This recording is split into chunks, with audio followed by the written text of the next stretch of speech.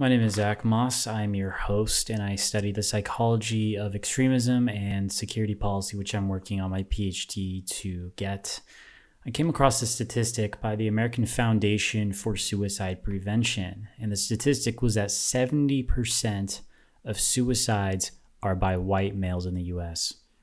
And I feel like I need to talk about this because not only does it lead to extremism, but this isn't discussed enough. We know that people commit suicide, but we don't always know why. What is the psychology behind this, and how do we prevent it if you were one of the people considering suicide? Well, I do have an answer for you today. However, first I want to get a comparative perspective on what we're dealing with. Right now, there are 12 million Americans a year that contemplate suicide and approximately 1.4 million who attempt suicide. And so when we think about how exactly does this situation occur, we need to understand as well, where does it occur? And we know that it occurs mostly in the Midwest and the Northwest of the US. And all of the statistics on suicide, whether it be from the CDC or whether it be from nonprofit organizations, they're all from 2019. And what we can project is that it has gotten worse in 2020 and 2021. However, back to the situation. Why does this happen? Well, there's multiple reasons. One of which is rather simple, unfortunately, because it's a hard truth that we can all understand. It's not some abstract concept. And the idea is that this demographic is lacking purpose. As a matter of fact, there's two psychologists named Erikson and Marcia. And what they had found was that youth who had found nothing to dedicate themselves to while growing up, it became increasingly difficult for them to acquire motivating self-belief systems later in life. I guess what we could say is that they had gone adrift. And this happens especially with the younger audiences, whether it be 18 to 23 or 4 years old, around there, while they're still trying to establish themselves, and they don't know what to do with themselves, with their life, that is worth a struggle. There's another person that is very interesting to listen to in this field, and his name is Viktor Frankl. He was a professor in neurology and psychiatry, and he had written the book Man's Search for Meaning. He's a Holocaust survivor from Auschwitz. And what he had found in his struggles was that you have to have a sense of meaning behind the suffering that you encounter, and that in these types of hardship areas where they're dealing with a sense of hopelessness and despair and torture and suffering and sadness on a mass systematic scale, there were generally two types of people: those that lost a sense of purpose and belief system and had faded away into death. The other type of person had found meaning in living, a sense of purpose. And these people were able to collect themselves and encounter suffering and deal with it and move forward.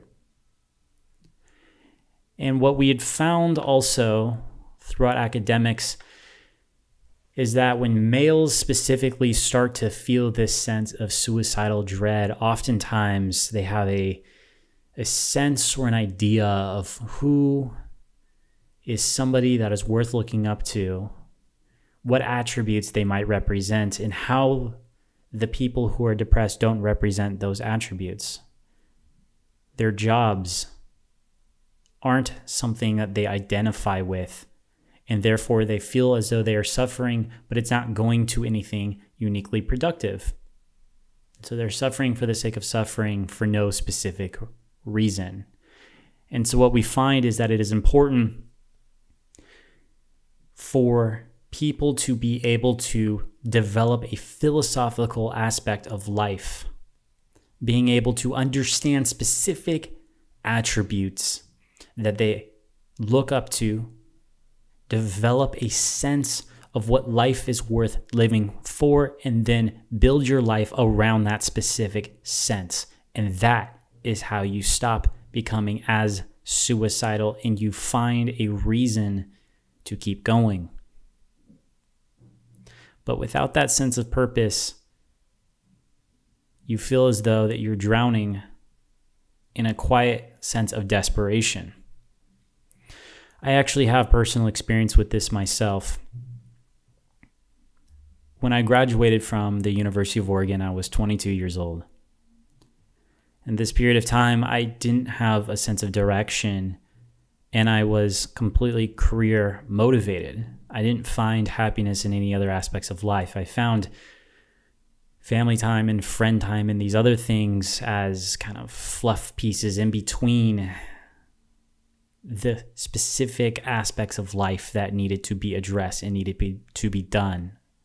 There's hard things in life that needed to be solved, hard puzzles, mass suffering, and I needed to figure out a way to conduct myself in life that would help alleviate that type of pain, and that's why I enjoy career so much. And throughout my time at the University of Oregon, I had a sense of purpose, and the purpose was to get good grades, but it wasn't just getting grades for the sake of getting good grades. My dad was dying. He had cancer, and he was worried about what would happen to me in the future when he would no longer be around. And so I wanted to get good grades for him to prove to him that I'm going to be successful and he wouldn't have to worry about me anymore, and so he could die at peace. In that period of time, I didn't think of any other type of goal to be as worthy. And so I focused on encountering as much pain and suffering as I could to get every internship, every job opportunity, and every good grade that I possibly could, to the point where if I got a relatively good grade, a B, I would contemplate suicide because I was that serious on trying to get good grades to prove to my father that he wouldn't have to worry about me and he could relax for the rest of his days. My coping mechanism at this time was to work out, but I destroyed the tendons, ligaments, joints, and nerves in my foot, and I was misdiagnosed. So the issue kept getting worse to where when I graduated and my father died, I lost the ability to walk. Well, around this period of time, I also studied abroad in the Middle East, had my fair experience with incoming rockets and the like during something called the Third Intifada in Israel. And so I had time to reflect and feel all of the pain and suffering mentally, physically, and emotionally after graduation, supplemented with a frustration because I had tallied off every job I applied to, and I applied for 88 jobs in counting, and I could not land a single job. And so I had mounting anxiety and depression and physical pain and everything, and I couldn't find a reason to justify any of this anymore, so much to where I went from 175 pounds lean to 145 pounds in the span of a year. And I went and visited one of my friends in Germany at that time with money I didn't have. And I went to the tallest bridge and I considered jumping off. Though the bridge wasn't tall enough and there was water underneath, and I concluded that more than likely I would probably break my foot and not die, which would be the worst case scenario.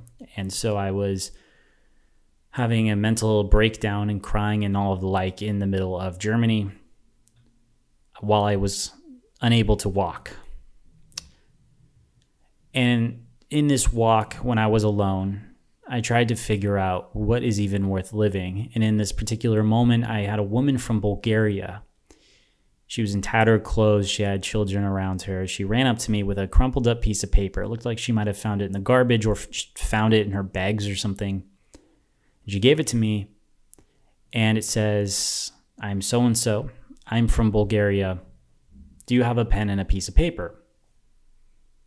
Which is an odd thing to ask a stranger, not money, but a pen and a piece of paper.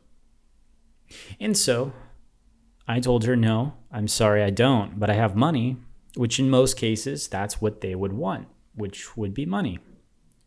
She said, no, thank you. And she went to the next person who had a backpack like myself, and they did have a pen and paper. And it took me about 4 years to figure out why exactly would she ask me for a pen and paper and not money.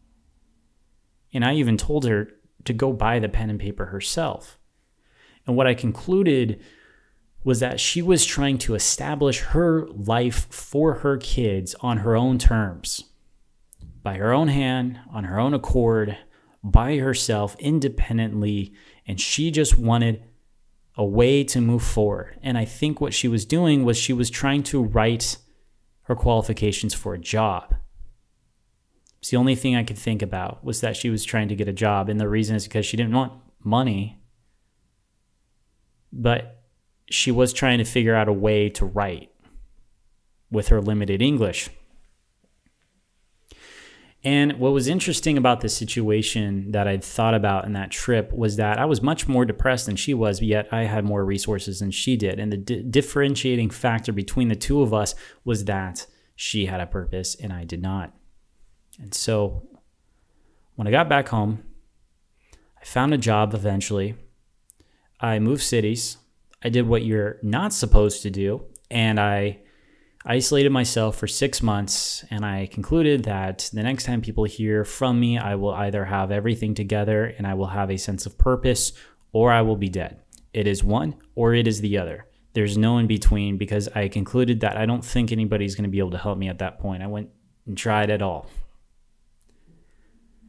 I don't recommend this path, but what I can tell you is that I found a sense of purpose again, and that is helping people. And if it's by helping people through using a voice that I might have, then so be it. And to be honest, does finding purpose, has it made me happy? No.